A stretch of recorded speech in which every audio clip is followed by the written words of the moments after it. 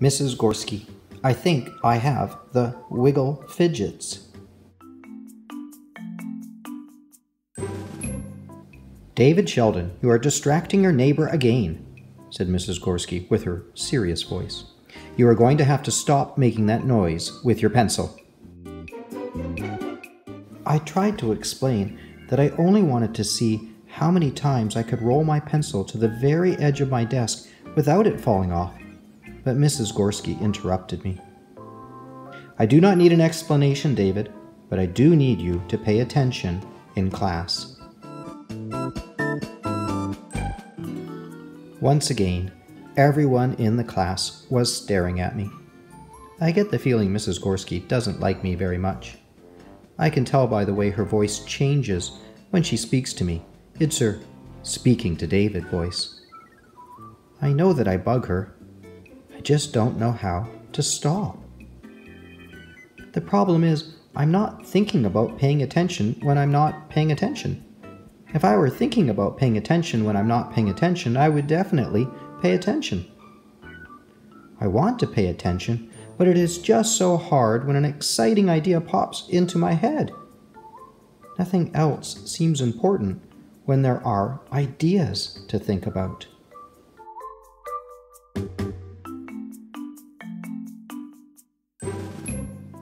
Every day I do something that upsets Mrs. Gorski. I never mean to do it, but it happens anyway. Like the time we had our first fire drill, I really made her mad that day. Mrs. Gorski told us to stand single file on the line in the parking lot. I really tried to pay attention and follow the instructions, but I got a really good idea. I wanted to see how long I could stand on one foot with my eyes closed with both hands on my shoulders while hopping in place while standing single file on the line in the parking lot. I was following Mrs. Gorski's directions, except I was on one foot until I fell down. Maybe she got upset because our class was the only one that wasn't standing during the fire drill.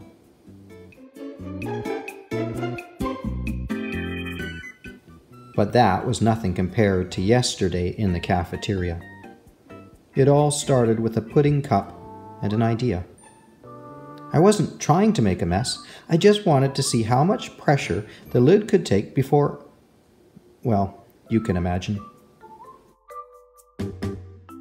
I didn't see Mrs. Gorski standing behind me, and I didn't think a pudding cup could make such a mess. What possesses you to do such things, David? Mrs. Gorski asked with her extra frustrated speaking to David voice. I tried to explain. I didn't think the pudding would shoot that far, but she interrupted me. David, I will be sending a note home to your parents.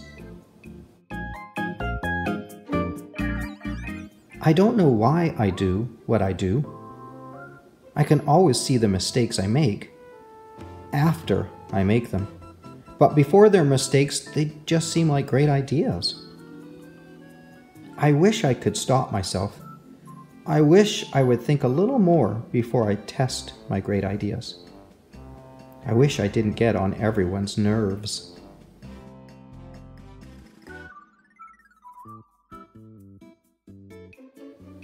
That night, I listened while my parents talked about Mrs. Gorski's letter.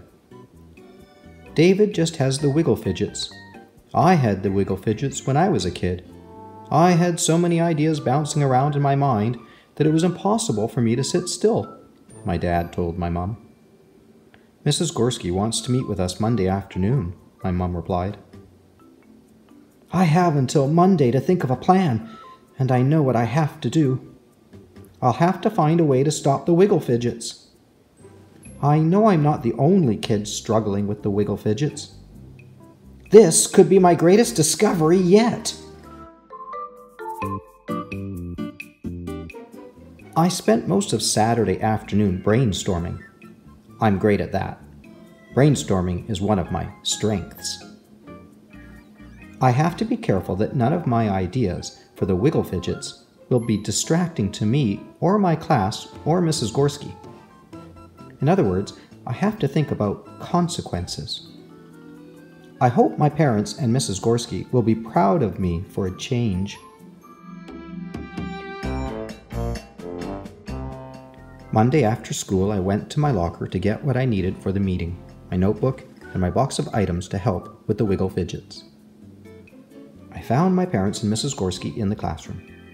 Using my most serious voice, I said, "Mom, Dad, Mrs. Gorski, on Saturday, I discovered exactly what my problem is. I learned some important information that has inspired me to come up with a solution for this very serious, but common, struggle." I looked at my dad and then I said, "The problem I have is called the Wiggle Fidgets. It is something that you can inherit from your parents, or you can just have it. My dad had the Wiggle Fidgets when he was a kid. The difference is I have come up with a possible cure, or at least it's something that might help a little. It took all day on Saturday to develop it." My parents and Mrs. Gorski just listened. "I have come up with a few things that will help me pay attention better," I announced while spreading some note cards on the table. "These are my attention cards, patent pending. If I put one of these cards on my desk, it will remind me to focus and leave the distracting ideas and thoughts alone. This way, Mrs. Gorski, you can save your voice, and I can save myself from becoming embarrassed. Everyone in the class becomes distracted when you ask me to pay attention. Focus and listen. Attention, save that idea for later. Think about what we are working on. What are the consequences?" But that's not my only idea for the Wiggle Fidgets. I also have a timer that counts down silently. I've discovered that if I know exactly how long I need to pay attention, it keeps me from wondering about how long I need to pay attention. I couldn't believe it. Mrs. Gorski was actually smiling at me. She hasn't smiled at me for a long time. I have a feeling she likes my ideas. Then, using my serious announcement voice, I said, "For the Super Wiggly Fidget Days, I need to have something to do. Even if it is just a small something to fidget with, like this stress ball. I've noticed that when I fidget with the stress ball at home, it actually helps me pay attention. I'm not sure exactly how it works, but I know it does." I hoped Mrs. Gorski was still listening. "Another way to help make the Wiggle Fidgets go away is to move just a little. Sometimes my legs feel like they are going to run away without me. If I could just erase the chalkboard or hand out papers, or better yet, run your papers to the school office, my legs might not get so wiggly at my desk. I have also noticed that the more I get to move during recess, the less I move at my desk. Plus, recess seems to help my brain feel refreshed and ready to focus." I wanted to help Mrs. Gorski understand.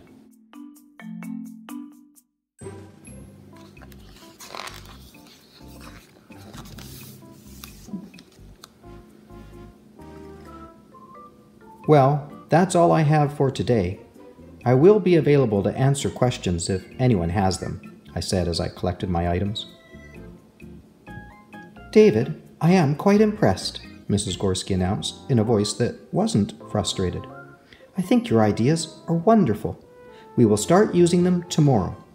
Of course, we will have to keep your box of ideas from becoming a distraction for the rest of the class, but I am sure we can make this work." "Your ideas might work well at home too," said Mom. "David, you always come up with the most original ideas. You remind me of a kid that I used to know," my dad added with a smile. "You know, Mrs. Gorski, I was thinking," I said, feeling quite confident. "I think my ideas might help Jeremy too. He doesn't move around as much as I do, but I can tell that he gets tired of sitting sometimes, especially during social studies.